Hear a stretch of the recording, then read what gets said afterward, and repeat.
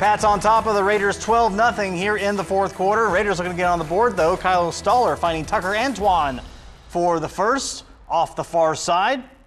And Stoller looking for the open man, but decides, you know what, I'm just gonna take this one myself. Tucks. I guess he didn't really tuck. There, he tucks eventually.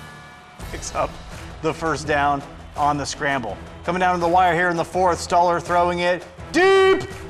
Race Price fighting his man, getting it back. Look, it was going to be an interception, but Wayne Trace able to hang on to it. Now Stoller on 4th and short, looking for the pass.